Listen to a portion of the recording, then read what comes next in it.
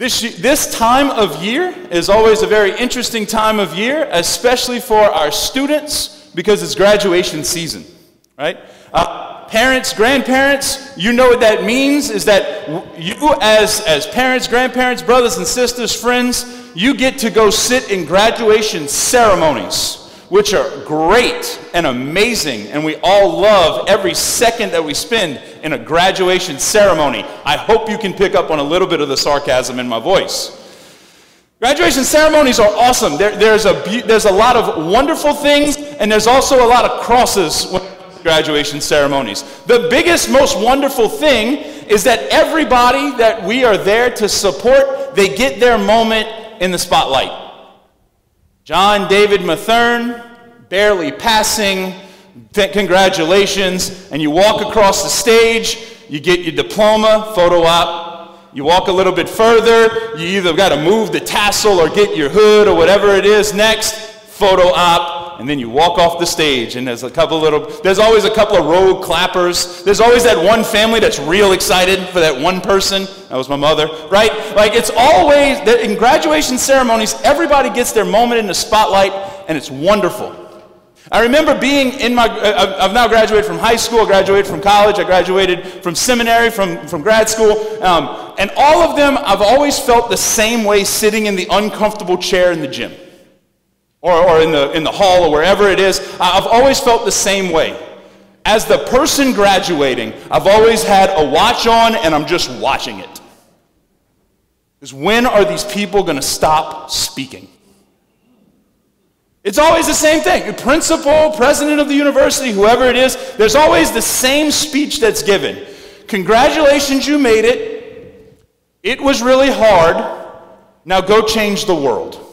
Right? That's kind of the general arc, if you will, of a graduation speech. Congratulations, you made it. It was really hard. Go change the world. Right? It's the same arc. The president of the university or the principal, they get up and say it. They probably have a guest speaker. They get up and say it. It's all the same thing. Congratulations, you made it. It was pretty hard. Now go change the world. I think one of the reasons why I've always had a struggle with that speech is because there's a call to action that it doesn't really mean anything. There's a call to action that doesn't really mean anything. Congratulations, you made it. We can understand that. You just made it through however many hours or however many years of schooling. Congratulations. It was very hard. This year, especially if you're a senior that's graduating, congratulations, you made it. It was very hard. It was a different kind of world this year, right? Your last year and a half has basically been robbed and changed. It's completely different, but you made it. It was very hard. The part that doesn't make sense is, now go change the world. It's almost too broad. It's a call to action with no measurable response. And quite honestly, by the time everybody walks across the stage and gets their photo ops, by the time everything's over, by the time you sing the alma mater, throw the hat, say the Pledge of Allegiance, whatever it is that you do in these ceremonies, by the time you walk out, the only thing you're really worried about is getting something to eat, something to drink, and relaxing, because you don't have to take any more finals. Go change the world. It's almost an empty command. It gets you excited, but there's nothing that you can actually do. And quite honestly, when we get excited about something and there's a call to action, but there is no action that takes place, it just becomes empty. Like, think about some of the greatest speeches, whether it be from movies or it be from real life. Like, think about some of the greatest speeches that have had calls to action. Very, very simple, clear calls to action. And imagine for a moment if there was no action that followed. One of my favorite movies is Braveheart. And if you've seen Braveheart, you know William Wallace on the battlefield gets his troops all kind of fired up. They show up in the war paint. They're all excited. Like, everybody gets fired up. You can't watch that. If you have a pulse, you cannot watch that and not get excited about going into battle with him. Because he's a commanding presence. He pulls everybody together. He gets them all excited, and they're ready to go and fight. Just imagine if he does this whole thing. What will you do with this freedom? And at the end of the speech, no one moves.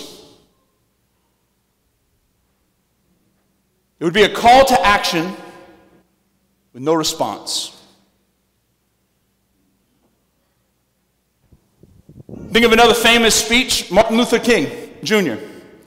When he's standing in Washington, D.C., and he has 250,000 people in front of him, and he gives his magnificent "I Have a Dream" speech, talking about racial equality and racial justice in our country that was struggling with it at the time, and it still echoes today, but like he was fighting with that, and he's speaking this truth, and he's saying, I dream of a day that men will not be judged by the color of their skin, but the content of their character, and he goes on this beautiful speech.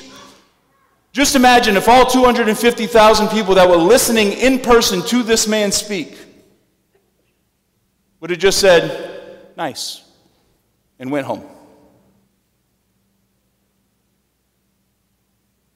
Nothing would have changed. It would have been a call to action without a response. Today in our first reading, I think Jesus Christ gets confused for being a graduation speech. Because he's calling his disciples to action. And there's no response. Notice what happens. Jesus, this is his final time with his disciples. This is his final moments on earth. This is his final moments bodily before the men that he has walked with, the 12 that he has walked with, that he has formed, that he has continued to teach and to work with. 11, sorry, Judas is gone by this point. But he's with these 11, and he's teaching them, he's been walking with them, he's been forming them, he's been saying, I want you to continue this life. I want you to continue to build this church, continue to preach this gospel. And he ascends to heaven. And this is what the first reading says. While they were looking intently at the sky as he was going, suddenly 2 men in white garments stood beside them. They said, "Men of Galilee, why are you standing there looking at the sky?" Jesus just told them the mystery of what the mission of what he wants them to do. He wants them to go out to proclaim the truth. He wants them to go and drive out demons. He wants them to be his presence, to work the same miracles that he did, as we hear in the gospel. And they find themselves just standing there. That's nice. There he goes. And he's gone. You could almost hear it in the question. The 2 men dressed in white, we assume they're angels. You could almost hear it in the question that they ask. Why are you standing there looking at the sky? He just told you what to do. Go. You see, 2,000 years ago, Jesus ascended into heaven. 40 days after the resurrection, he ascended into heaven. That's the celebration that we have today. But Jesus does not leave us alone. Next week, we celebrate Pentecost. Next week, we celebrate the coming of the Holy Spirit. But bodily, Jesus today steps away from creation. He ascends back into heaven. And we could stand there looking at the sky, not moving, and just saying, "That's nice." But that's not what God is calling us to do.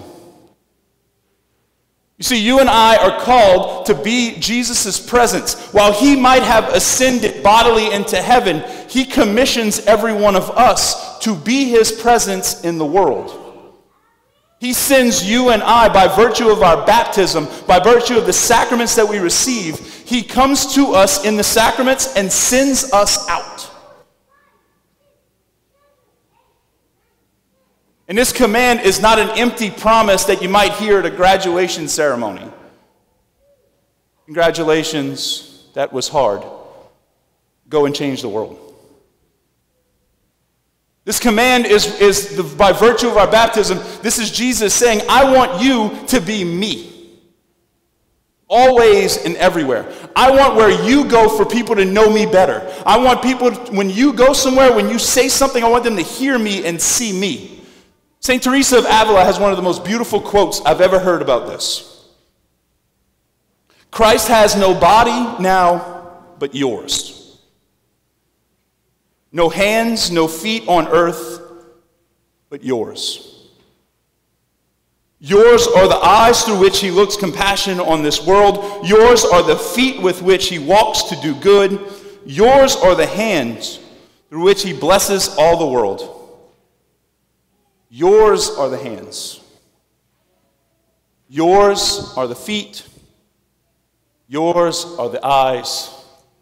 You are his body. Christ has no body on earth but yours. When we hear something like that, I want to call out a temptation. When we hear something, when we hear that image that you are his body, it's very easy for us to think, well, yeah, all of us. Not plural. I don't mean this in the plural. You, individually, if you're sitting in this church today, you are called to be Christ's body. To be his hands, his feet, his eyes, his mouth. You are called to be his presence wherever you find yourself. You. So often we can almost disengage ourselves from the mission that God is calling us to. Whether that be because, you know what, it's a lot more comfortable just to stare at the sky. Because, you know what, it might not be that important. It's not that big of a priority in my life. Like, Father, I got other things going on. Like, you said yes to the church to be a priest. You said yes to go and, like, preach the gospel and do all these things. And you said yes to celebrating the sacraments. That's your job. But in reality, it's all of our job. Every single one of us, by virtue of our baptism, hold the Holy Spirit within our hearts. Who do we share it with? Sometimes it can be that, you know what, I remember being in college and thinking, you know what, I'm going to be the best Sunday Catholic ever. Like Saturday, like Monday through Saturday, I'm going to enjoy myself. I'm going to do my thing. I'm going to tailgate. I'm going to have like the life of debauchery and all these other things. But you know what, on Sunday, I'm going to be in the pew because I was raised to do that. And if not, my grandma won't feed me.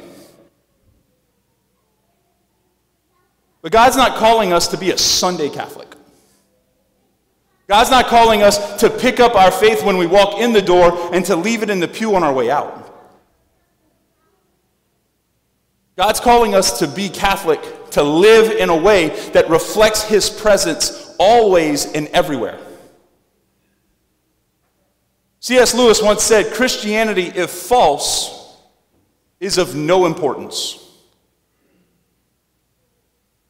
Christianity, if false, is of no importance. If all of this Jesus stuff is wrong, pack it up, sell the church, and let's go home. But I got a feeling we don't believe that. His second part of his quote, he said, Christianity, if true, is of infinite importance. If Christianity, if what we believe, if what we profess in a few minutes in the creed, if we believe that it is true, then it is the most important of important things. Then he says the only thing it cannot be is moderately important. This faith that we profess, our reason for being here today, can't be just one thing among many. Instead, it becomes the mission of our life to be God's presence to the rest of the world. Because the thing on the line is the most important of things: salvation. For ourselves and for others. So why do we not just stand there looking at the sky? Because the mission is way too important. I'll close with this. I remember the year before I entered the seminary, I worked at a summer camp in Texas. I've talked about this before. It was a wonderful summer. I really enjoyed it. The first week that we were there, we had a training just for the staff. And what their plan was for the training was to just send us through an entire week of what we would typically do with the kids. So as we're going through the week, we were like playing the games, and we were going through the different talks, and we were kind of going through, and the staff was kind of running it for us, just so we can see kind of what the kids did. And we had a blast. Like, it was a great time. It was a bunch of college students. It was a bunch of us that were like, that we had volunteered to go to Big Sandy, Texas, to work in the borderline desert of East Texas and be with these kids. And it was a lot of fun. We had a great time, played ultimate frisbee, we had stupid games. Like, we had an absolute blast for the first week. And I remember getting to the end of that week, and then all of a sudden, it wasn't time for me to receive anymore. It was time for me to get my own cabin with my own kids and to be a counselor. And it took me about 2 days to adjust, because I was having such a good time with everybody else, just consuming and enjoying. And now I have 8 10-year-olds that have been handed to me and someone else that have boogers, they stink, and they like wet the bed. There's a reason why I'm a priest. I don't do that, right? Like, I don't do that. I don't deal with kids that do that. You know what I mean. But anyway, I remember sitting there and just wondering what the heck happened to such a wonderful week. What the heck happened? Like, I had such a good time with everybody, and now all of a sudden, it's not that. But it was my turn to help form. It was my turn to help to reflect the gospel. It was my turn, now having received all the good, to now go out and to share what I had received. I could have stayed there in that first week and just looked up at the sky. But that's not what God was calling me to do. God was calling me to go and walk with these kids. God doesn't stop. He's been with us through Lent. He's been with us now through the Easter season. And now as he ascends into heaven and completes his mystery and his reason for coming, it's now not our time just to sit and reflect on what was. Now be sent and to go be the presence of Christ in the world. So today, as we come to receive communion, as we come to this Mass, we're not coming just to stare and to watch. Our faith is not a consumer sport. We're called now to leave from here, to go and to be God's presence, to go and to share the gospel. Congratulations. The Christian journey is hard. Now it's our time, empowered by the Holy Spirit, to go and change the world. Amen.